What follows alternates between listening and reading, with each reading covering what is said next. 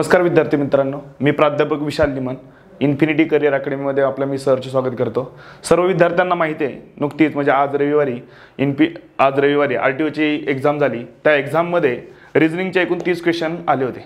रिजनिंगच्या क्वेश्चनचं जर ॲनालिसिस करायचं म्हणलं तर ह्या वेळेस गेल्या वर्षीपेक्षा आयोगाने ह्या वेळेचे क्वेश्चन सिंपल टाकले होते। काही क्वेश्चन हे गुंतागुंतीचे होते, पण काही क्वेश्चन हे अतिशय सिंपल होते।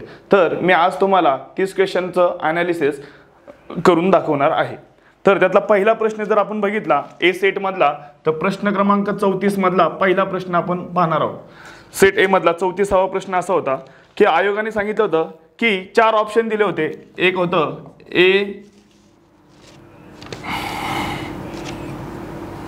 ए सी बी, त्यानंतर दुसरा ऑप्शन होता ए डी बी, तिसरा ऑप्शन होता ई सी डी आणि चौथा ऑप्शन होता डी सी ई। आणि आयोगाने याच्यामध्ये विचारलं होतं, प्रश्न क्रमांक 34 मध्ये विचारलं होतं की तिसरं विधान म्हणजे तिसरं विधान बी ई किंवा डी, तिसरं विधान हे पहिल्या 2 विधानाच्या आधारे काढलेल्या निष्कर्ष असणारा यथार्थ युक्तिवाद दर्शवणारा पर्याय निवडा। म्हणजे आयोगाला म्हणायचं होतं की तिसरं विधान असं आहे की ते 2 याचा काय करतं, युक्तिवाद किंवा अर्थ दाखवतं। तर मी आयोगाच्या नुसार जर याचा आन्सर बघितलं तर आन्सर नंबर 2 येईल। कारण का, जर आपण आन्सर नंबर 2 चा विचार केला तर 2 नंबरचं स्टेटमेंट आहे सार्वजनिक ठिकाणी धूम्रपानावर बंदी घातली पाहिजे। त्याला कारण असं आहे की सिगारेट हे निष्क्रिय धूर बाहेर काढतात आणि निष्क्रिय धूम्रपान आरोग्याला घातक आहे, त्यामुळे सार्वजनिक ठिकाणी धूम्रपानावर बंदी घातली पाहिजे। अशा प्रकारे हा प्रश्न सोडवायचा होता। ह्या प्रश्नामध्ये आयोगाने सांगितलं होतं की तिसरं विधान म्हणजे हे तिसरं विधान हे पहिल्या 2 विधानाचं काय रे, युक्तिवाद दर्शवतं। मग त्यामुळे आयोगाचं उत्तर हे बरोबर आहे। पुढचा क्वेश्चन जर आपण बघितला तर हातोड्यांच्या बद्दल विचारला होता, क्वेश्चन क्रमांक 35। त्याच्यामध्ये तुम्हाला एक डायग्राम दिली होती। 35 क्रमांकाच्या क्वेश्चन मध्ये एक डायग्राम दिली होती।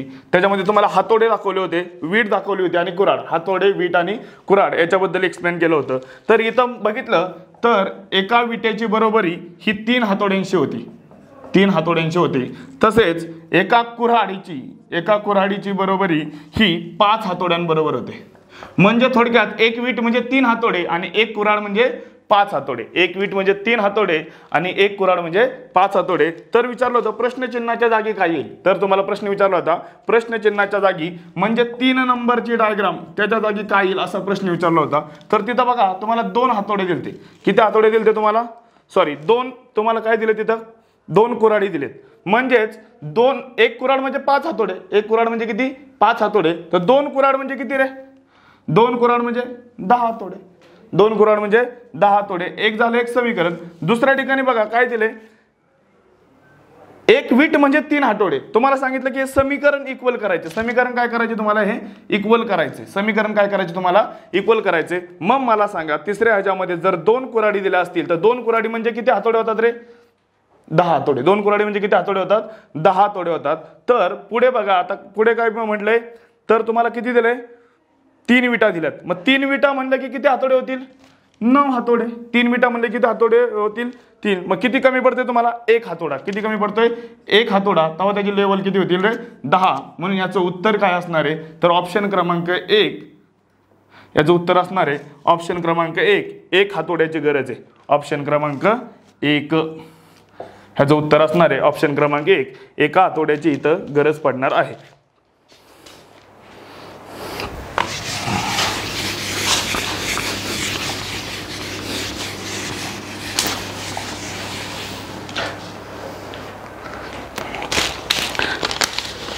त्यानंतर प्रश्न क्रमांक जर 37चा विचार केला, प्रश्न क्रमांक 37 जर विचार केला तर तुम्हाला दिलं सोमवार नंतरच्या दुसऱ्या दिवसानंतर, म्हणजे सोमवार नंतर दुसरा दिवस, सोमवार, मंगळवार आणि बुधवार। सोमवार नंतरच्या दुसऱ्या दिवसानंतरचा लगेच म्हणजे कोण रे, गुरुवार।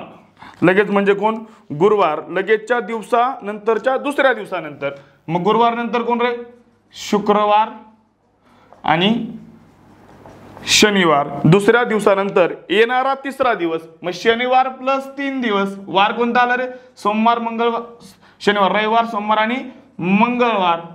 म्हणून याचं उत्तर काय आहे रे, मंगळवार. परत एकदा मी सांगतो, एक्सप्लेन करून सांगतो व्यवस्थित. 37 नंबरचा क्वेश्चन आहे. आयोगाने प्रश्न असा विचारला होता, सोमवार नंतरचा दुसरा दिवस. सोमवार नंतरचा दुसरा दिवस कोणता आहे? बुधवार. नंतरच्या लगेच, बुधवार नंतर लगेच म्हणले म्हणून कोणता आला? गुरुवार. गुरुवार नंतरच्या 2 दिवस. गुरुवार नंतरच्या काय म्हणले रे? दुसऱ्या दिवसानंतर, म्हणजे शुक्रवार आणि शनिवार नंतर येणारा तिसरा दिवस. शनिवार नंतर येणारा तिसरा दिवस, म्हणून याचं उत्तर काय असणार आहे रे? मंगळवार हे याचं उत्तर येईल. त्यानंतर प्रश्न क्रमांक जर 38चा विचार केला, प्रश्न क्रमांक जर 38चा विचार केला तर 20, 4, 8, 5 आणि 5. त्यानंतर 3, 2, 4, 5, 6. त्यानंतर 26, 5, 7, 8 आणि 6. आणि शेवटी तुम्हाला दिलं होतं की 4, 6, 4 आणि 3. तर प्रश्नचिन्हाच्या जागी काय येईल? इथे बघा, जर विचार केला तर समोरासमोर गुणाकार केलाय. 8 पंचे 40, म्हणजे 8 गुणिले 5 केलं की उत्तर किती येतं? 40. आणि 4 गुणिले 5 केलं की उत्तर किती येतं? 20. याचा फरक केला, वजाबाकी केली की उत्तर किती येतं रे? 20. त्याचप्रमाणे साहित्रिक किती झाले रे? 6 गुणिले 3 बरोबर 18. तर 4 पंचे 20, 4 गुणिले 5 बरोबर 20. याचा फरक केला तर उत्तर येतं 2. त्याच कंडिशनला 4 त्रिक किती झाले रे? 4 गुणिले 3 बरोबर 4 त्रिक 12. आणि 6 गुणिले 4 6 चौक 24. जर याची वजाबाकी केली तर उत्तर किती येतं रे? 12. म्हणून याचं उत्तर आहे 12, ऑप्शन क्रमांक 3. म्हणून याचं उत्तर किती आहे रे? 12, ऑप्शन क्रमांक 3.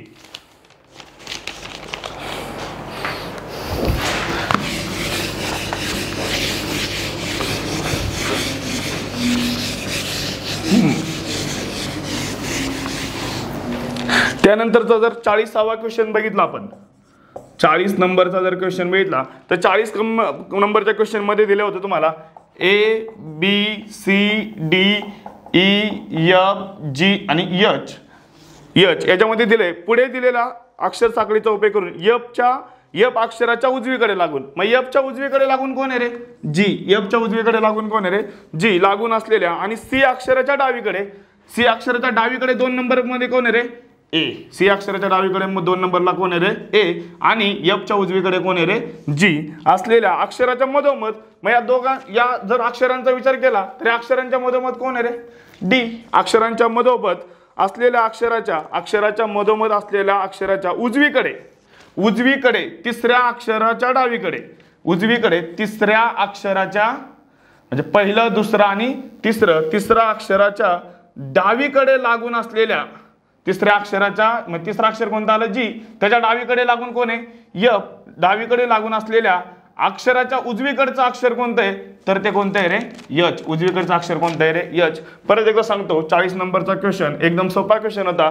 तुम्हाला दिलं होतं एक्झाम मध्ये ABCDEFG H अशा प्रकारे तुम्हाला दिलं होतं आणि त्यातून सांगितलं होतं, कंडिशन दिल्या होत्या. त्यातली पहिली कंडिशन अशी होती, पुढे दिलेल्या अक्षर साखळीचा उपयोग करून F अक्षराच्या उजवीकडे, मग F च्या उजवीकडे कोण आहे रे? G. असलेल्या आणि C अक्षराच्या डावीकडे दुसऱ्या नंबरला, C अक्षराच्या डावीकडे दुसऱ्या नंबरला कोण आहे रे? A. अक्षराच्या मधोमध, मग या दोघांच्या मधोमध कोण आहे रे? D. मधोमध असलेल्या अक्षराच्या उजवीकडे तिसऱ्या आसनावर, मग D ची उजवी बाजू कोणती? ही बाजू आहे उजवी, मग D च्या उजव्या बाजूला तिसऱ्या अक्षराला कोण आहे रे? G. अक्षराच्या उजवीकडे तिसऱ्या अक्षराच्या डावीकडे लागून, मग तिसऱ्या अक्षराच्या डावीकडे लागून असणारा कोण रे? F. डावीकडे लागून असणारा कोण? F अक्षराच्या उजवीकडे दुसऱ्या नंबरचं अक्षर म्हणजे कोणतं आहे रे?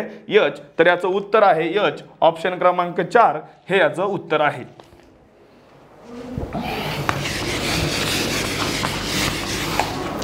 त्यानंतर क्वेश्चन क्रमांक 41चा जर विचार केला तर त्या 41 मध्ये दिले तुम्हाला A + C - D = B. त्यानंतर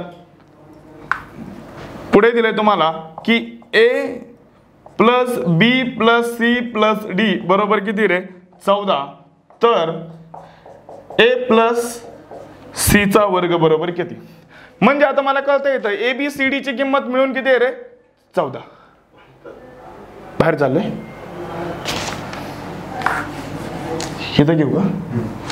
आता 14 लिहिलेत ना, त्याच्या खाली ती येऊ द्या सगळं, म्हणजे 14च्या बाहेर जाऊ नका असं माझं म्हणणं आहे. तर a प्लस सी चा वर्ग बरोबर किती? आता ते होईल ना बरोबर? ठीक आहे. 41 नंबरचा क्वेश्चन आहे. 41 नंबरचा question a plus C minus D बरोबर बी, तर ए बी सी डी बरोबर 14. तर आपल्याला इथं ए बी सी आणि याचे काय करायचे, तुम्हाला व्हॅल्यू मांडायचे की ए बी सी डी ची किंमत मांडली तर किती भरली पाहिजे रे? 14. तर मी इथं ए ची किंमत 3 मांडली, बी ची किंमत 1 मांडली, सी ची किंमत जर मी 4 मांडली आणि डी ची किंमत जर मी 6 मांडली, तर या सगळ्यांची टोटल किती येते?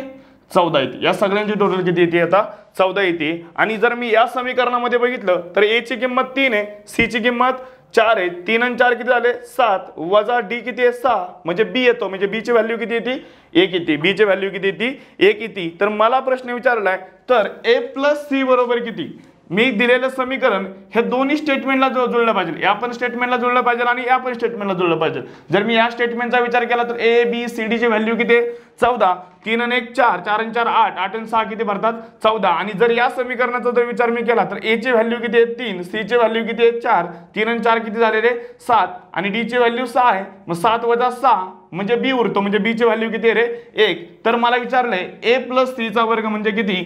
तर मग ए ची व्हॅल्यू किती आहे रे? 3 प्लस सी ची व्हॅल्यू किती आहे रे? 4, आणि याचा काय विचारलं रे? वर्ग.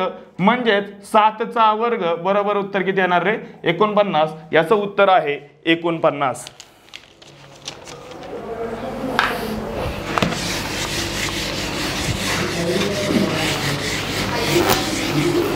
सर जास्त ह्या साईडला ठेवा ना, पेपर सेटच्या इथं ठेवू कसं असतं.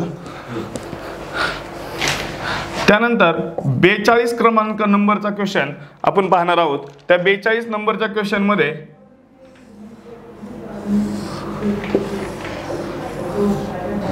अशा प्रकारचे तुम्हाला 2 डायग्राम दिल्या होत्या आणि त्या 2 डायग्रामच्या आधारे तुम्हाला क्वेश्चन सोडवायचे होते. याच्यामध्ये व्हॅल्यू दिली होती एक 64, 1, 25, 36 आणि 6. त्यानंतर 49, 9, 64 आणि 4. आता मला सांगा बाहेरच्या ज्या संख्या दिसतात 64, 1, 25, 36, 49, 9, 64 किंवा 4, हे सगळ्या वर्ग आहेत. ह्या सगळ्या काय आहेत रे? वर्ग आहेत. म्हणजे हा 1 चा वर्ग आहे. तर हा कितीचा वर्ग आहे रे? 5 चा वर्ग आहे. त्यानंतर हा 8 चा वर्ग आहे आणि हा 6 चा वर्ग आहे. मला सांगा 8 मधून 6 गेले, या दोघांची वजाबाकी केली तर उरतात किती? 2, आणि या दोघांची वजाबाकी केली तर उरतात किती? 4. म्हणजे 1 मधून 5 गेले तर 4 उरतात आणि 8 मधून 6 गेले तर 2 उरतात. आणि या दोघांची जर बेरीज केली तर उत्तर किती येतं रे? 6. इथं उत्तर किती आलं रे? 6. म्हणजे याच्यामध्ये बघा 8 वजा 2 केलं, 8 वजा 6 केलं की किती येतात? 2, आणि 1 मधून 5 गेले की किती येतात? 4. मग 2 आणि 4 केले की उत्तर किती येतं? 6. त्याचप्रमाणे हा कितीचा वर्ग आहे रे? 7 चा वर्ग आहे. हा कितीचा वर्ग आहे रे? 3 चा वर्ग आहे. हा कितीचा वर्ग आहे रे? 8 चा वर्ग आहे. आणि हा कितीचा वर्ग आहे रे? 2 चा वर्ग आहे. 7 मधून 2 गेले, 7 मधून 2 गेले तर उरतात किती रे? 5, आणि प्लसचं चिन्ह वापरायचं. 3 मधून 8 गेले, उरले किती रे? 5. 5 प्लस 5 उत्तर किती आले रे? 10. म्हणून 42 नंबरच्या क्वेश्चनचं उत्तर 2 नंबरचं म्हणजे त्याचं उत्तर किती आहे रे? 10 हे याचं आन्सर आहे.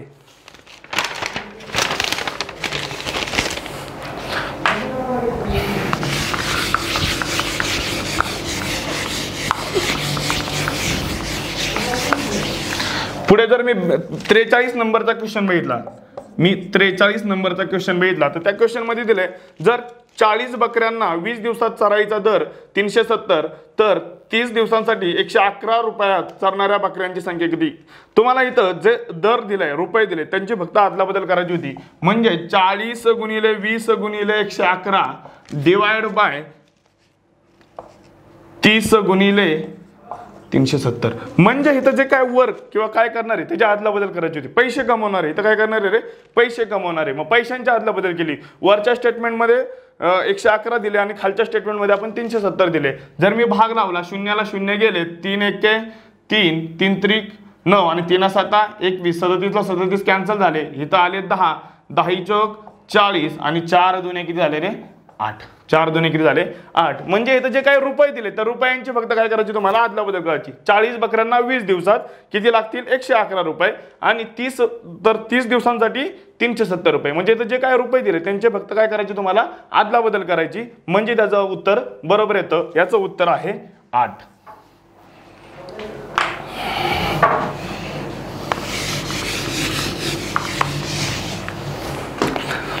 त्यानंतर 44 नंबरचा क्वेश्चन होता. 44 नंबरचा क्वेश्चन, एक वेन डायग्राम दिली होती तुम्हाला. ह्या वेन डायग्रामचे एक 5 प्रकारे भाग पाडले होते.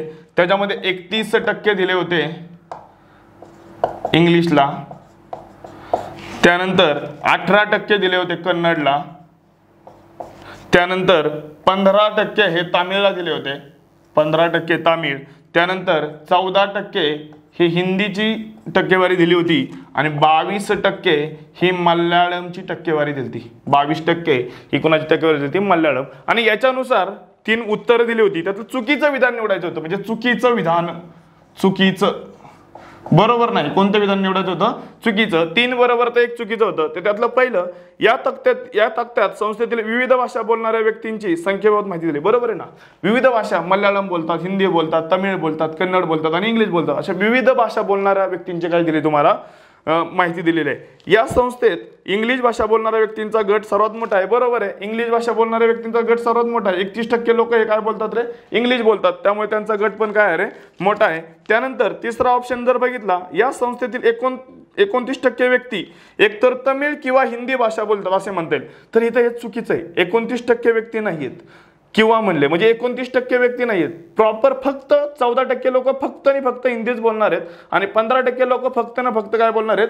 तमिळच बोलणार आहेत. ह्या 14चा आणि 15चा असाही काही संबंध नाहीये. त्यामुळे या संस्थेतील 29% व्यक्ती एकतर तमिळ किंवा हिंदी, 29% व्यक्ती असं नाहीये.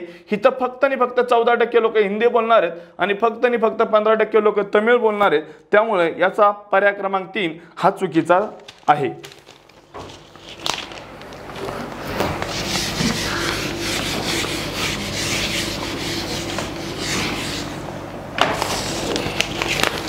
त्यानंतर प्रश्न क्रमांक जर मी 45चा जर विचार केला तर त्याच्यामध्ये एक बॉक्स दिला होता तुम्हाला.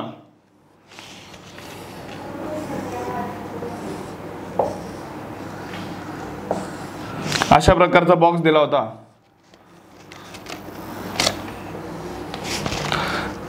इथं Y, P त्याची किंमत 13, F, R, त्यानंतर L 23, K आणि Q अशा प्रकारचा प्रश्न होता.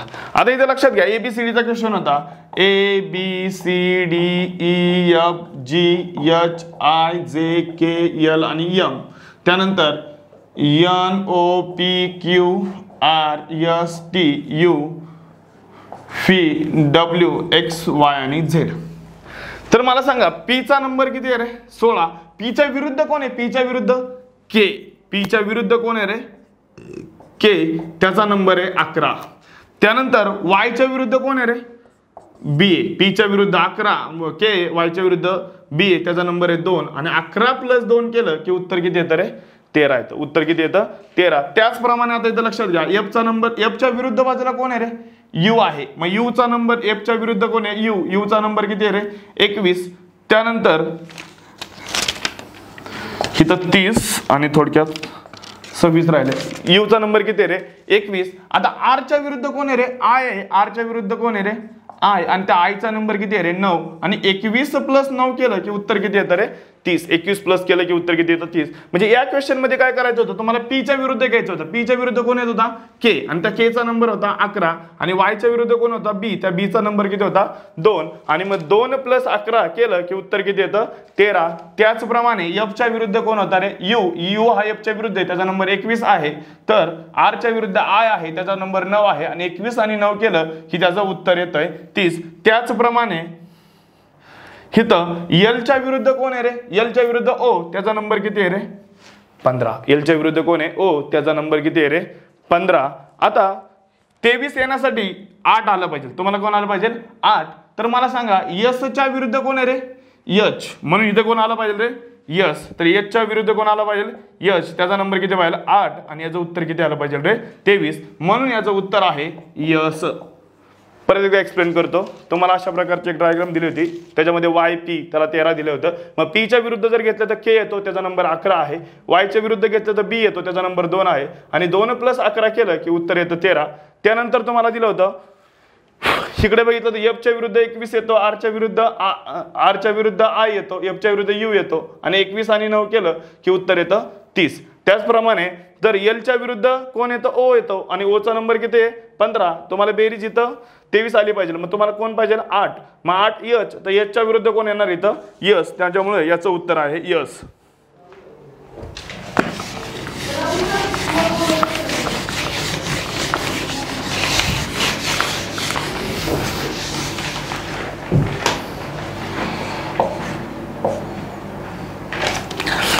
त्यानंतर जर आपण 46 नंबरचा जर क्वेश्चन बघितला, 46 नंबरचा ह्या टाईप मध्ये विचारलेला एक अशा टाईप मध्ये क्वेश्चन होता.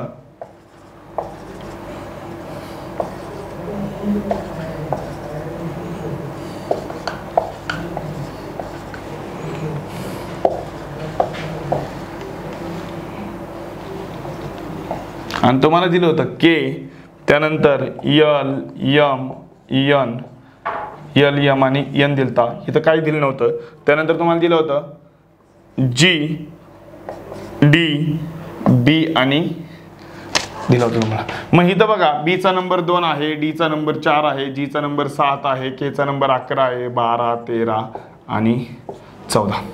कळलं? म्हणजे इथं 11 12 13 14, 15 वाला कोण आला रे, ओ आला. 15 वाला कोण आला, ओ आला. तर इथं 2चा गॅप आहे, 3चा गॅप आहे, म्हणजे 1चा गॅप असणारा कोण आला रे, ए आला. ए. आता अशा प्रकारचे प्रश्न कसे सोडवले जातात तर लक्षात घ्या. इथं सी येतो, सी आणि बी, त्यानंतर अशी रिव्हर्स लाईन येते बी सी. आता बघा मला सांगा इथं कोण येईल, डी ई आणि एफ, डी ई आणि एफ. आता इथं जी नंतर कोण आला, जी एच आय आणि जे, जी एच आय आणि जे. म्हणजे अशा प्रकारे B C D E F G H I आणि जे. आणि तुम्हाला विचारलंय की पायऱ्यावरील मधले अक्षर कोणते, पायावरील मधले अक्षर. मग पायावरील मधलं अक्षर कोणतं आहे रे, एफ. पायामधली मधलं अक्षर कोणतं आहे, एफ. म्हणजे याचं उत्तर आहे एफ. पुन्हा एकदा लक्ष द्या, इथं बघा इथं मी ए काढला आणि ओ काढला, कारण का इथं 1चा गॅप आहे, 1चा गॅप, 2चा गॅप, 3चा गॅप, 4चा गॅप, परत +1 +1 +1 +1. आता इथं बघा B C D E F G H I आणि जे. आणि तुम्हाला विचारले की ते पायावरील आहेत, त्याच्या मधोमध कोण आहे, तर मधोमध कोण येईल रे, एफ. पायावरील मधोमध कोण येईल, एफ हा पायावरील मधोमध येईल.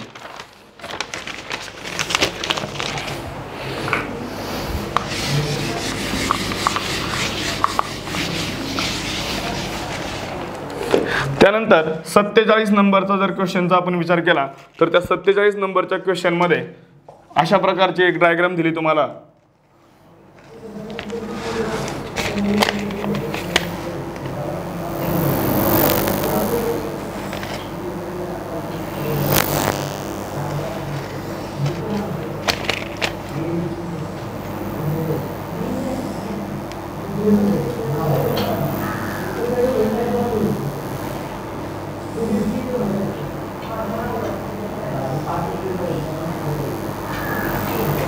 अशा प्रकारचे एक डायग्राम दिले आणि इथं ए दिलाय आणि काय दिलंय तुम्हाला ए. आणि याच्यात म्हणजे वर्तुळ म्हणजे मराठी म्हणले, वर्तुळ म्हणजे काय म्हणले रे, मराठी म्हणले. त्रिकोण म्हणजे गुजराती म्हणले, त्रिकोण म्हणजे काय म्हणले रे, गुजराती म्हणले. त्यानंतर चौरस म्हणजे हिंदी म्हणले, चौरस म्हणजे काय म्हणले रे, हिंदी. आणि पंचकोन म्हणजे कन्नड म्हणले, पंचकोन म्हणजे काय म्हणले रे, कन्नड म्हणलेला आहे.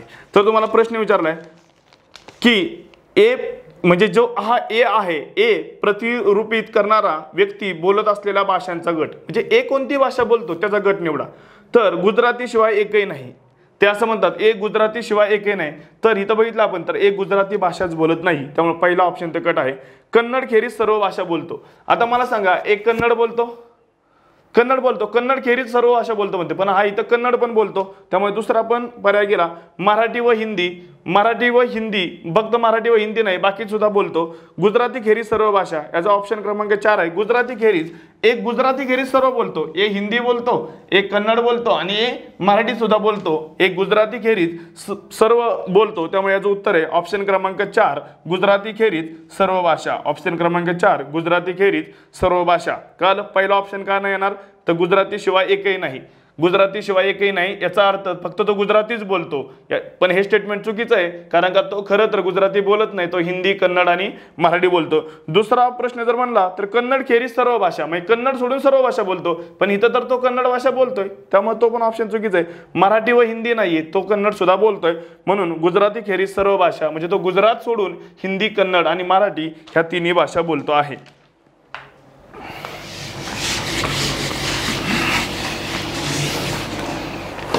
त्यानंतर 48 नंबरचा क्वेश्चन अत्यंत सोपा होता, ऑप्शन वरून गेला असता तर लगेच सुटला असता.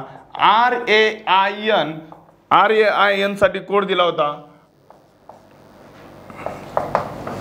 6. त्यानंतर MORE साठी कोड दिला होता तुम्हाला 7#8 आणि @. आता सांकेतिक लिपीवरचा एक संकेत दिला होता, आपण बघतो कॉमन कोण आहे रे, आर, आणि इथं कॉमन कोण आहे रे, आर. निश्चितपणे उत्तरामध्ये आर साठी काय येणार आहे रे, 8 येणार आहे. आर साठी काय येणार आहे रे, 8. असा कोणता ऑप्शन आहे की ज्याच्यामध्ये आर साठी 8 आलेला आहे, आणि एकच ऑप्शन आहे ज्याच्यामध्ये आर साठी काय आलेला आहे, 8. म्हणून त्याचं उत्तर आहे ऑप्शन क्रमांक 4. त्याचं उत्तर आहे ऑप्शन क्रमांक 4. तर रिमेन साठी काय येईल, तर रिमेन साठी REMAIN. मी तुम्हाला सांगितलं आर साठी काय येणार आहे रे, 8 येणार आहे. आर साठी काय येणार आहे, 8. आणि असा एकमेव ऑप्शन आहे आर साठी 8 येणारा, ऑप्शन क्रमांक 4. म्हणून याचं उत्तर आहे ऑप्शन क्रमांक 4.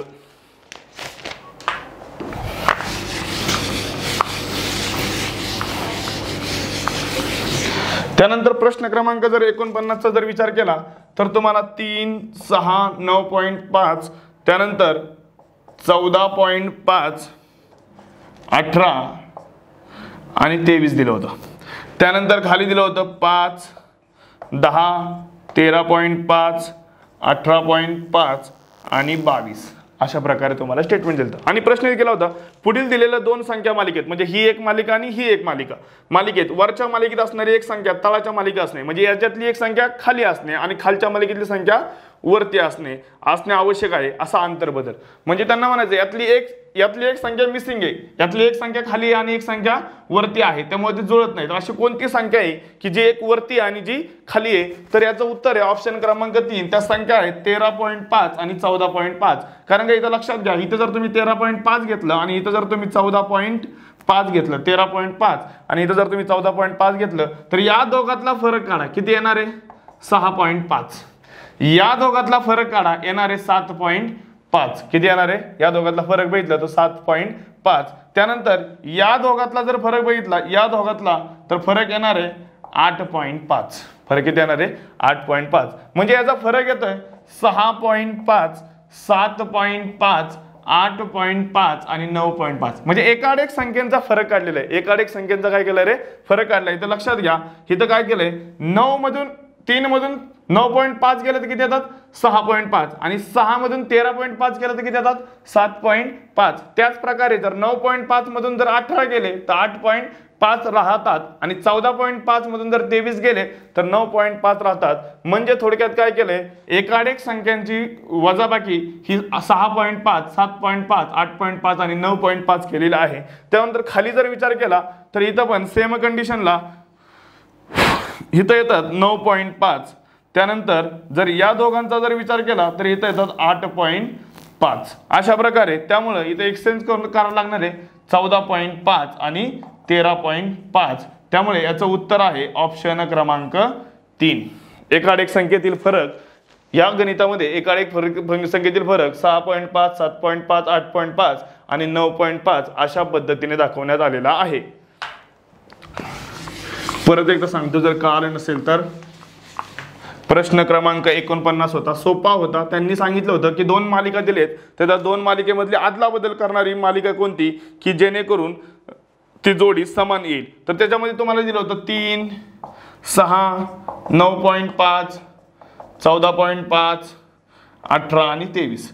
त्यानंतर दुसरीकडे तुम्हाला दिलं होतं 5, 10, 13.5, 18.5 आणि 22.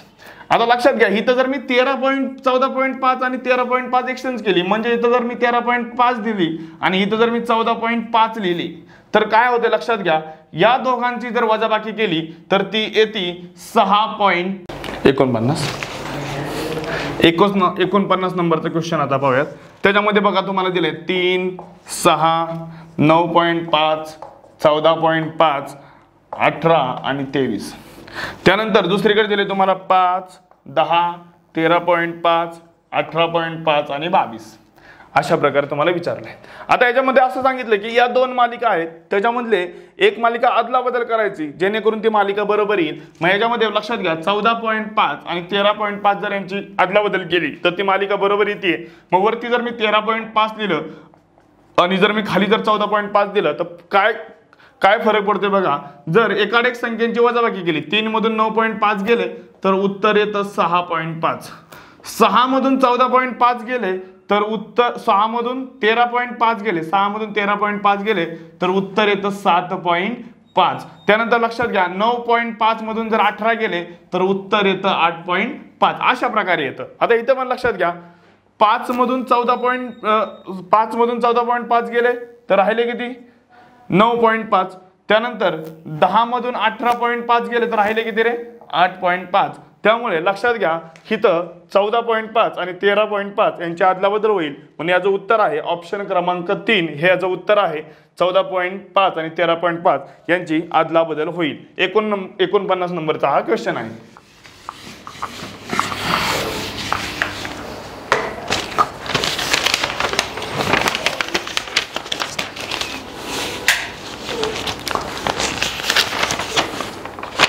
पुढे जर 55 नंबरचा क्वेश्चन आपण बघितला, 55 नंबरचा जर आपण क्वेश्चन बघितलं, त्या 55 नंबरच्या क्वेश्चन मध्ये दिले सर्व सुतार डॉक्टर आहेत आणि सर्व सुतार लेखक आहेत. म्हणजे एक वेन आकृती तयार करायची होती तुम्हाला. एक काय करायची होती, वेन डायग्राम तयार करायची होती. तर कॉमन कोण आहे रे, सुतार आहे. म्हणजे याची वेन डायग्राम अशी तयार होती. हे जे कोण आहेत ते सगळे सुतार आहेत. हे सगळे कोण आहेत रे, सुतार आहेत. तर सर्व सुतार कसे आहेत रे, डॉक्टर आहेत आणि सर्व सुतार काय आहेत रे, लेखक आहेत. हे झाले लेखक, हे झाले डॉक्टर आणि हे जे काय आहेत हे कोण झाले रे, सुतार आहेत. हे जे मधले जे कोण आहेत ते कोण आहेत रे, सुतार आहेत. आता लक्षात घ्या म्हणजे विधानावरून आपण काय काढली, वेन डायग्राम. आता अनुमान सोडवायचे. त्याच्यामध्ये बघा सर्व लेखक डॉक्टर आहेत. सर्व लेखक डॉक्टर आहेत का, लेखकांचा डॉक्टरांचा काय संबंध आहे का, नाही, हे चुकीचं आहे. पण दुसरा बघा अनुमान, काही डॉक्टर लेखक आहेत. बरोबर आहे, काही डॉक्टर लेखक आहेत आणि ते कोण आहेत रे, सुतार आहेत. काही डॉक्टर जे लेखक आहेत आणि ते कोण आहेत रे, सुतार आहेत. म्हणून याचं उत्तर फक्त 2 बरोबर आहे. ऑप्शन क्रमांक 2 हे याचं उत्तर बरोबर आहे.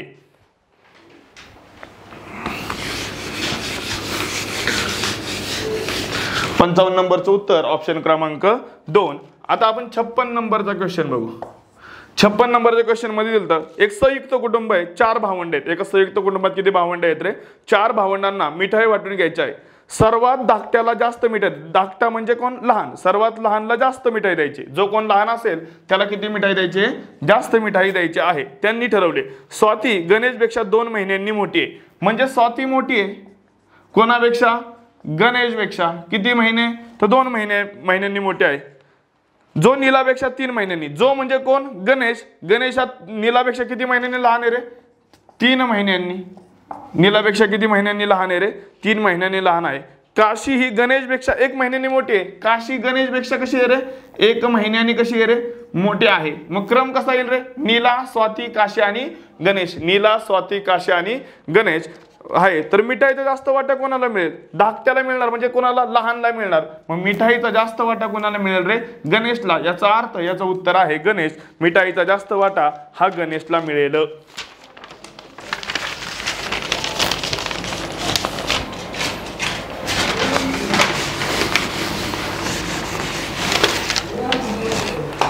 एका छायाचित्राकडे पाहत एक माणूस म्हणाला, हा माणूस आहे, हा एक व्यक्ती आहे आणि तो हा एका फोटोकडे पाहतोय. हा तो काय करतोय, एका फोटोकडे बघतोय. एका छायाचित्राकडे, हा क्वेश्चन क्रमांक 57 आहे. ए सेट मधला क्वेश्चन क्रमांक 57 बद्दल बोलतोय आपण. एक व्यक्ती आहे आणि हा फोटो आहे. एका छायाचित्राकडे पाहत एक माणूस म्हणाला, त्या माणसाचा बाप म्हणजे त्या माणसाचे वडील, ह्या माणसाचे वडील माझ्या बापाचा मुलगा आहे. म्हणजे कोणाच्या? ह्या व्यक्तीच्या वडिलांचा कोण आहे रे? मुलगा आहे. या व्यक्तीच्या वडिलांचा कोण आहे रे?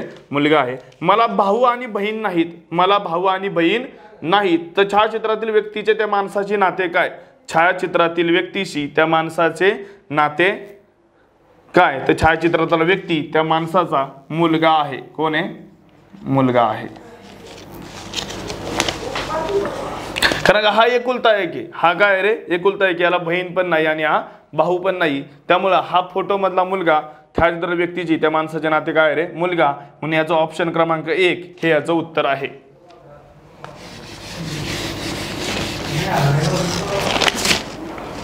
त्यानंतर क्वेश्चन क्रमांक जर आपण 59 नंबर बघितलं, क्वेश्चन क्रमांक 59 बद्दल जर बोललो तर तुम्हाला दिलंय पर्सन म्हणजे PERSON साठी तुम्हाला कोड दिलेला आहे त्यांनी की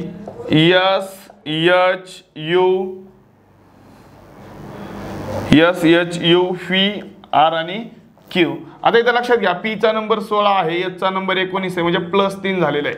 E चा नंबर 5 आहे, H चा नंबर 8 आहे +3, R 18 आहे 21 +3, 19 आहे 22 +3, O चा नंबर 15 आहे, R चा नंबर 18 आहे +3, N चा नंबर 14 आहे, Q चा नंबर 17 आहे +3. म्हणजे प्रत्येक ठिकाणी +3 +3 +3 झाले.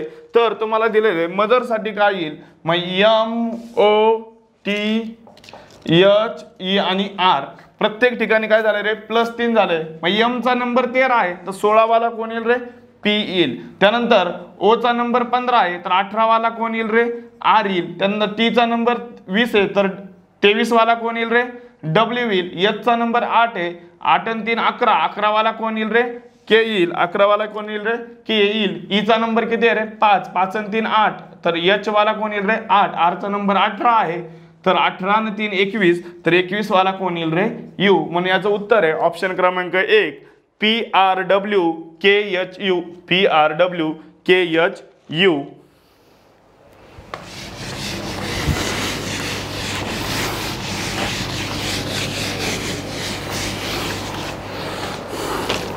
त्यानंतर जर आपण 60 नंबरचा जर क्वेश्चन बघितला, 60 नंबरचा क्वेश्चन मध्ये जर दिले तुम्हाला 3, 10, 29 आणि 66. हा क्वेश्चन दोन प्रकार सोडवता येईल. तुम्हाला एक फरकाचा फरक पण काढता येईल आणि दुसरा एक शॉर्टकट मध्ये सुद्धा येईल. इथं लक्षात घ्या, 2 चा घन 1 चा घन +2 केले.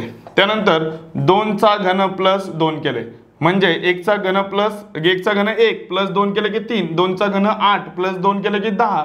तसं 3 चा घन +2, 3 चा घन 27 + 2 केले की किती येतात? 29. तसं 4 चा घन +2, 4 चा घन किती रे? 64. तर पुढे काय येईल लक्षात घ्या, 5 चा घन +2 मग 5 चा घन किती? 125 आणि +2 म्हणजे 127. याचं उत्तर काय येईल रे? 127. 60 नंबरचा क्वेश्चन मध्ये काय केलंय? 1 चा घन +2, 2 चा घन +2, 3 चा घन +2, 4 चा घन +2 तर 5 चा घन +2, 5 चा घन 125 आणि +2 केलं की उत्तर येतं 127.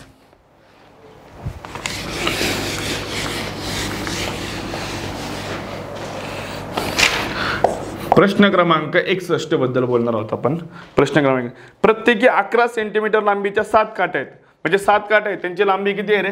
11, 11, 11, 11, 11 आणि 11. 1, 2, 3, 4, 5, 6 आणि 7. 11 सेमीच्या आहेत. प्रत्येकी 1 सेमी लांबीचे 77 तुकडे करायचे. 1 सेमी लांबीचे किती करायचे रे? 77 तुकडे करण्यासाठी त्या एकूण किती वेळा कापावे लागतील? त्या किती एकूण किती वेळा लागतील? एकूण किती आहेत रे? 7. आता मला सांगा याचे तुकडे किती होतील? 11चं तर 10 वेळा कापावं लागेल, कारण का एक तुकडा 11वा असेल. हे पण किती वेळा कापावं लागेल? 10. हे पण किती? 10. हे पण किती? 10. टोटल सगळे किती करेल? कारण एक एक्स्ट्रा येणार आहे, कारण 2चा जर एक कॅन्सल केला तर एकच करला, एकाचे 2 होतात. हा एक तयार होतो आणि हा एक तयार होतो. त्यामुळे प्रत्येकाच्या जो शेवटचा असणार आहे तो एकच तयार असणार आहे, त्यामुळं प्रत्येकाचे जर बघितलं आपण तर 10, 20, 30, 40, 50, 60 आणि 70 टोटल किती तुकडे होतील रे? 70 तुकडे होतील. इथं 1177 येणार नाही उत्तर, कारण का जेव्हा काठीचा शेवटचा असेल तेव्हा त्याचे एकाचे 2 पडतील, कळालं? त्यामुळं 10, 10, 10, 10 असे टोटल किती येतील रे? 70. त्यामुळे 61चं उत्तर आहे 70.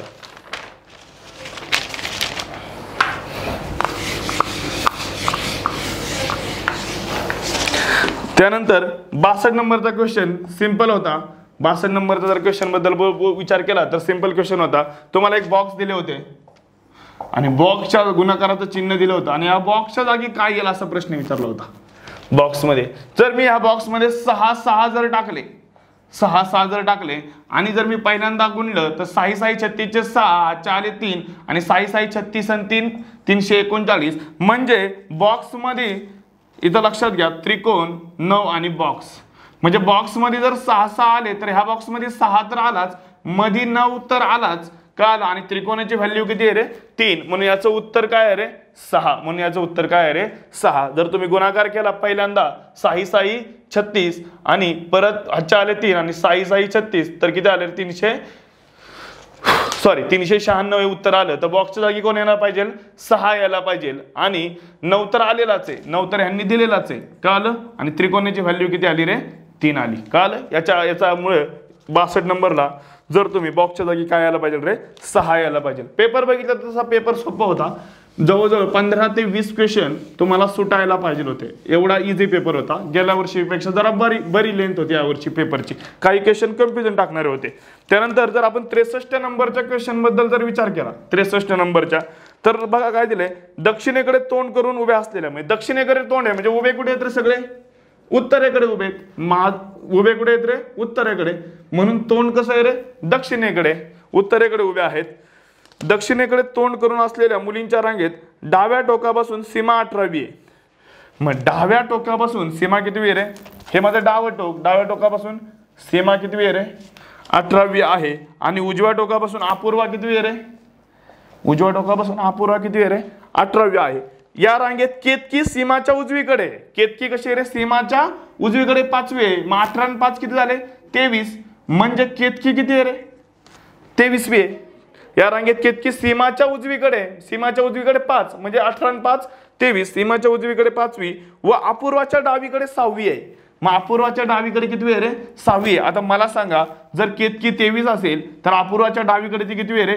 6वी आहे. मग 23 + 6, 23 + 6 केलं तर अपूर्वाचा नंबर कितवा आहे? इकडून 29वा नंबर आहे. अपूर्वाचा नंबर इकडून कितवा आहे रे? 29वा आहे. मग 29 प्लस इकडे किती राहिलेले शिल्लक? 17. मग 29 + जर 17 केलं तर उत्तर किती येतं रे? 46. म्हणून इथं किती आहेत? एकूण विद्यार्थी किती असतील? 46. लक्षात घ्या परत एकदा, 63 नंबरचा क्वेश्चन आपण सोडवतोय, त्याचं उत्तर आलेलं आहे 4. तर ते कशा प्रकारे दिले लक्षात घ्या. दक्षिणेकडे तोंड करून उभे असलेल्या मुलींच्या रांगेत, दक्षिणेकडे तोंड आहे म्हणजे आम्ही उभे कुठे आहेत रे? उत्तरेकडे. मुलींच्या रांगेत डाव्या टोकापासून सीमा 18वी आहे, डाव्या टोकापासून सीमा 18वी आहे आणि उजव्या टोकापासून अपूर्वा कितवी आहे रे? 18वी आहे. त्या रांगेत केतकी सीमाच्या उजवीकडे 5वी आहे. सीमाच्या उजवीकडे केतवी 5वी आहे. उजवीकडे म्हणल्यावर इकडं किती आले? 28 झाले. टोटल किती झाले? 23 झाले. 18 आणि 5 23. 5वी आहे. व अपूर्वाच्या डावीकडे 6वी आहे. अपूर्वाच्या डावीकडे मग जर केतकीचा इकडून 26 आहे तर अपूर्वाचा इकडून कितवा नंबर आहे रे? 6वा म्हणजे 29वा. मग 29 + 17 उत्तर किती आलं रे? 46. 29 + 17 उत्तर किती आलं रे? 46. आता याच्यामध्ये काही डायग्रामचे प्रश्न राहिलेत, त्याचे आन्सर मी फक्त तुम्हाला सांगतो कशा प्रकारे त्याचे आन्सर आलेले आहेत. बाकी मी प्रॉपर तुम्हाला अनालिसिस करून दिलेलं आहे. त्यामध्ये 36 नंबरचा जो क्वेश्चन होता, 36 नंबरचा क्वेश्चन, तर या 36 नंबरच्या क्वेश्चनचं उत्तर हे आर असणार आहे. क्वेश्चन क्रमांक 36 नंबरच्या क्वेश्चनचं उत्तर आहे आर, म्हणजे ऑप्शन क्रमांक 3. 36 नंबरच्या क्वेश्चनचं उत्तर आहे आर. पी क्यू आर आणि एस या सायकल पुंडीच्या शर्यतीत वेळेत दिले टी आणि त्यांनी कापलेलं अंतर डी प्रतिरूपित करणारा आले का? अर्ध्या अंतरापर्यंत आघाडीवर असलेला, फक्त तुम्हाला आघाडीवर असलेला विचारलाय, पण कोणता? अर्ध्या अंतरापर्यंत, म्हणजे टॉपचा नाही विचारला, फक्त अर्ध्या अंतरापर्यंत आघाडीला असलेला कोण आहे रे? माहिती फक्त आर. जर आकृतीत आपण विचार केला तर अर्ध्या अंतरापर्यंत असणारा फक्त एकमेव कोण आहे रे? आर हा अर्ध्या अंतरापर्यंत आहे.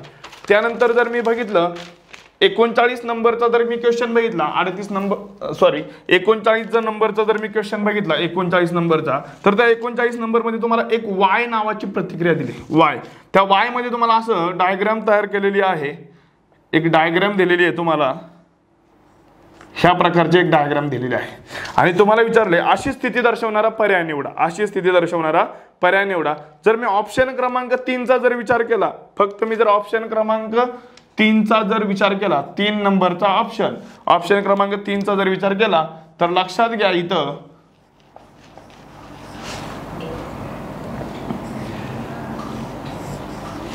अशा प्रकारची ती डायग्राम आहे. आणि मग इथं लक्षात घ्या, हा जो चौकोन आहे हा, तर याची एक दिशा अशी वरती गेलेली आहे आणि एक दिशा अशी खाली आलेली आहे. त्यामुळे याचं उत्तर आहे ऑप्शन क्रमांक 3. बाकीच्या कोणत्याही डायग्राम मध्ये तशा प्रकारची डायग्राम तयार करता आली नाही. म्हणजे या प्रकारची डिझाईन जर बघितली आपण, अशा प्रकारची जर डिझाईन बघितली, तर अशा प्रकारची डिझाईन असणारा एकमेव पर्याय आहे तो म्हणजे ऑप्शन क्रमांक 3. म्हणून 39चं उत्तर आहे ऑप्शन क्रमांक 3.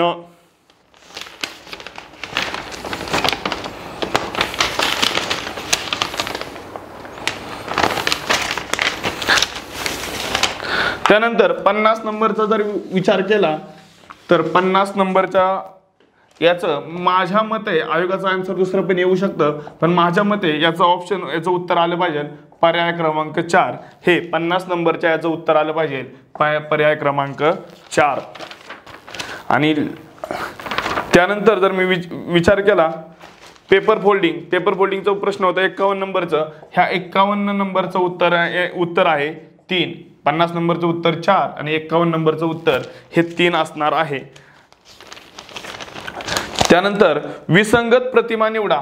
याचं उत्तर आयोग काय देते निश्चित सांगू शकत नाही, पण माझ्या अंदाजानुसार 53 नंबरचं उत्तर हे 2 आलं पाहिजे. कारण का बाकी सगळे जे गोल किंवा त्रिकोण किंवा जे स्टार आहे 5 वेळा, ते सगळे उजव्या बाजूला आहेत आणि 1 नंबरचा जो चौकोन आहे फक्त असा दिसणारा चौकोन हा फक्त डावीकडे आणि हे बाकीच्यांची जर रचना बघितली मी, हे झालं, त्यानंतर हे झालं आणि हे झालं, तर ह्याची रचना उजवीकडे आहे. पण आयोग काय आन्सर देत आहे नक्की माहित नाहीये, पण माझ्या मतानुसार याचा ऑप्शन याचं उत्तर 53चं उत्तर 2 यायला हवे आहे.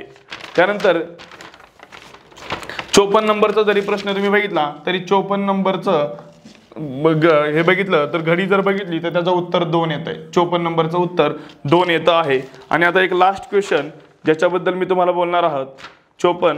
त्यानंतर 58 नंबरचा जरी क्वेश्चन बघितला आपण, तर या 58 नंबरच्या क्वेश्चनचा ऑप्शन सुद्धा 1 आहे. हे आकृतीचे प्रश्न आहेत. आता इथे आकृती व्यवस्थित काढता येत नाहीत, त्यामुळे हे सगळे आकृत्यांवरचे प्रश्न आहेत. 53 झालं, 54 झालं, 58 झालं आणि एक आला होता घनाकृती ठोकळ्यांचा प्रश्न, तेवढा आपण घेऊयात. घनाकृती ठोकळे तुम्हाला 5 प्रकारचे ठोकळे दिले होते.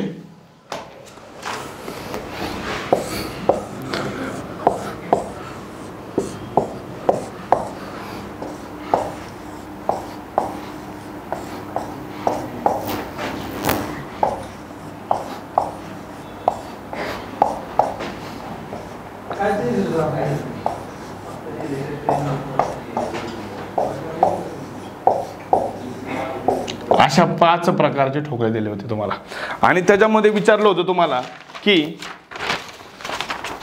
पुढील प्रतिमेत दाखवलेल्या फाशाच्या समोरासमोरच्या पृष्ठभागावर टिपक्यांची बेरीज किती आली पाहिजे रे? 7. म्हणजे विरुद्ध बाजूंची बेरीज किती आली पाहिजे? 7. म्हणजे कशी येऊ शकते रे?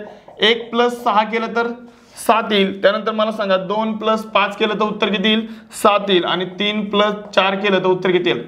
7. म्हणजे 1 च्या विरुद्ध 6 आला तर बेरीज 7 येईल. 2 च्या विरुद्ध 5 आला तर बेरीज 7 येईल. आणि 3 च्या विरुद्ध 4 आला तर बेरीज किती येईल? 7 येईल. याला नावं दिली होती त्यांनी ABI,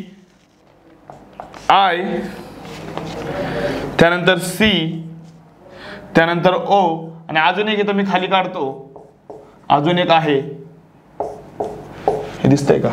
हो. अजून एक ऑप्शन आहे D. त्याला काय दिलं होतं रे? D दिलं होतं. अशा तुम्हाला 6 प्रकारच्या डायग्राम दिल्या होत्या. त्याला नावं दिली ती ABI, CO आणि D अशा प्रकार नाव दिलं. आणि बेरीज 7 आली पाहिजे. विरुद्ध बाजूची बेरीज किती आली पाहिजे रे? 7 आली पाहिजे. मग इथं त्यांनी डॉट दिलेत, 5 डॉट दिलेत. 1 2 3 4 सॉरी 1 2 3 5 डॉट दिलेत आणि इथं डॉट दिलेत तुम्हाला 4 डॉट दिलेत. त्यानंतर इथं सुद्धा तुम्हाला डॉट दिलेत किती 5 डॉट दिलेत अशा प्रकारे आणि इथं फक्त तुम्हाला एकच डॉट दिलाय. त्यानंतर पुढच्या आकृतीत बघितलं तर इथं 4 डॉट दिलेत आणि इथं किती डॉट दिलेत रे, मला वाटतं 2 डॉट दिलेत इथं. त्यानंतर जर बघितलं आपण तर इथं 4 डॉट दिलेत आणि इथं डॉट किती दिले तर तुम्हाला एकूण 6 डॉट बद्दल दिले तुम्हाला. त्यानंतर ह्या साईडला बघितलं तर इथं 4 डॉट दिलेत आणि इथं तुम्हाला एकूण 5 डॉट दिलेत. त्यानंतर जर इथं बघितलं तर एकूण 6 डॉट दिलेत आणि इथं बघितलं तर एकूण 3 डॉट दिलेत. आता लक्षात घ्या प्रश्न असं काय म्हणलंय तुम्हाला, याच्यामध्ये कंडिशन दिली होती, प्रश्न सोडवायला वेळ लागत होता की विरुद्ध बाजूंची बेरीज किती यायला पाहिजे रे, 7 यायला पाहिजे. पण लक्षात घ्या पण त्यांनी कंडिशन दिलेत खाली, जर स्वरांनी निर्देशित केलेला असेल, म्हणजे स्वरांनी म्हणजे कोणता ए आय ओ, या स्वरांनी जर निर्देशित केलेला असेल, निर्देशित केलेल्या भाषेच्या वरच्या सर्वात वरच्या पृष्ठभागावर समठिपके असतील, म्हणजे जेवढं स्वर आहेत तिथं वरच्या पृष्ठभागावर कोणते ठिपके येणार आहेत रे, समठिपके येणार आहेत. कोणते ठिपके येणार आहेत, समठिपके येणार आहेत. आणि व्यंजनाने निर्देशित केलेल्या भाषेच्या तळाच्या पृष्ठ, आणि जेवढे व्यंजन आहेत त्याच्या तळाला सम येणार आहेत आणि जेवढे स्वर आहेत त्याच्या वरच्या बाजूला काय येणार आहेत रे, सम येणार आहेत. तर लक्षात घ्या. मग आता मला सांगा 5च्या विरुद्ध कोण आहे रे, 2 आहे. 5च्या विरुद्ध कोण आहे, 2 आहे. त्यानंतर मला सांगा 3च्या विरुद्ध कोण आहे, 4च्या विरुद्ध कोण आहे रे, 3 आहे. आता लक्षात घ्या इथं कोण नाहीये, तर इथं 1 आणि 6 नाहीये. इथं कोण नाही रे, 1 आणि 6 नाहीये. कळलं, इथं 1 नाही तर 6 पाहिजे. कोण पाहिजे, 1 किंवा 6 पाहिजे. तर मला सांगा 1 किंवा 6 येण्यासाठी हा कोणता आहे रे, स्वर आहे. मग स्वर असलं तर वरच्या पृष्ठावर कोण यायला पाहिजे रे, सम यायला पाहिजे. मग स्वर आहे मग 6 अक्षर यायला पाहिजे. कोण यायला पाहिजे रे, 6 अक्षर यायला पाहिजे. त्यानंतर हे जर बघितलं तर व्यंजन आहे, तर मला सांगा 5च्या विरुद्धचा आहे, त्यानंतर 1च्या विरुद्धचा पण आहे. आता राहतंय कोण, 3 किंवा 4 घ्यायला पाहिजे मला, 3 किंवा 4. पण हा व्यंजन आहे तर स्वर येईल का नाही, तर काय स्वर खाली असतो तर कोण येईल रे, सॉरी सम येईल का नाही, कोण येणार रे, विषम येणार. इकडं जर समजा स्वर असेल तर सम येईल आणि विषम असेल, सॉरी स्वर असेल तर सम येईल आणि व्यंजन असेल तर विषम येईल. कळलं, व्यंजन असेल तर विषम येईल. आता आय पण काय रे, स्वर आहे. 4च्या विरुद्धचा गेला, 2च्या विरुद्धचा गेला, 1 किंवा 6 स्वर आहे म्हणून इथं पण कोण येणार रे, 6 येणार. स्वर आहे म्हणून इथं पण कोण येणार, 6. अशा प्रकारे विचार केला तर इथं 5 5 आणि इथं पण कोण येतं रे, 5 येतो. इथं पण कोण येतं रे, सॉरी इथं 5 6 आणि इथं कोण येतो रे, 5. परत एकदा समजून सांगतो व्यवस्थित, लक्षात घ्या. तर काय म्हणले, पण प्रश्न काय केलाय, केलेल्या भाषाच्या तळाच्या पृष्ठभागावर समठिपके असतील तर त्याच्या वरच्या पृष्ठावरील ठिपक्यांची बेरीज, म्हणजे कुणाच्या वरच्या, की जे विषम आहेत, म्हणजे जे व्यंजन आहेत, व्यंजनच्या वरच्या. मग व्यंजनच्या वरती कोण आहे, व्यंजन कोण आहे रे, बी आहे, 3 सी आहे, 5 डी आहे, 5. म्हणजे 5 + 5 + 3 केलं तर उत्तर किती आलं पाहिजे रे, 13. परत एकदा प्रश्न समजून सांगतो, लक्षात घ्या. परत एकदा प्रश्न तुम्हाला कंडिशन दिली की समोरासमोरची बाजूची म्हणजे विरुद्ध बाजूची संख्या किती आली पाहिजे रे, 7 यायला पाहिजे. मग ती कशा प्रकारे येऊ शकते, 1 + 6 केलं तर 7, 2 + 5 केलं तर 7 आणि 3 + 4 केलं तर बेरीज किती येते रे, 7 येते. 3 + 4 केलं तर बेरीज किती येते रे, 7 येते. हा 52 नंबरचा क्वेश्चन आहे, 52 नंबरचा क्वेश्चन आहे. तर बेरीज किती येते रे, 7 येते. मग लक्षात घ्या, मला सांगा 4च्या मागे कोण आहे रे, 3. 5च्या मागे कोण आहे रे, 2. मग राहायला कोण रे, 1 किंवा 6. इथं 1 किंवा कोण यायला पाहिजे रे, 6 यायला पाहिजे. पण कोण आहे रे, स्वर आहे. स्वर असल्यावर सम येणार आहे म्हणून 6. स्वर असलं तर कोण येणार, सम, म्हणून याचं उत्तर काय रे, 6. आता इथं लक्षात घ्या, हे व्यंजन आहे. मग 1 आहे, त्यानंतर 5 आहे, राहायला कोण रे, 3 किंवा 4. मग व्यंजन आहे, व्यंजन असल्यावर कोण आलं पाहिजे, 3 किंवा 4 पैकी विषम आलं पाहिजे. व्यंजन असल्यावर विषम येणार आहे म्हणजे कोण आलं रे, 3. अशा प्रकारे जर विचार केला तर इथं कोण येत रे, मग इथं 6 येईल, इथं 5 येईल, इथं 6 येईल आणि इथं कोण येईल रे, 5 येईल. आणि फक्त तुम्हाला असं प्रश्न असा विचारलाय की जेवढे काही स्वर आहेत, जेवढे काही व्यंजन आहेत तर त्यांच्या वरच्या पृष्ठभागांची बेरीज करा. जेवढे काही व्यंजन आहेत त्यांच्या वरच्या पृष्ठभागावर ठिपक्यांची बेरीज करा. मग व्यंजन हा 3 आहे, त्यानंतर हा व्यंजन आहे 5 प्लस हा व्यंजन आहे 5, तर याचे उत्तर किती रे, 13. याचा ऑप्शन क्रमांक 3 हे याचं उत्तर आहे. धन्यवाद मित्रांनो. माझ्या परीने जेवढं तुम्हाला एक्सप्लेन करता येईल तेवढं मी तुम्हाला एक्सप्लेन केलंय. याच्यामध्ये उत्तरामध्ये थोडाफार बदल होऊ शकतो. आयोगाच्या आन्सर आणि आपल्या आन्सरमध्ये थोडाफार बदल येऊ शकतो, पण मी माझ्या परीने 100% तुम्हाला उत्तर बरोबर देण्याचा प्रयत्न केलेला आहे. धन्यवाद.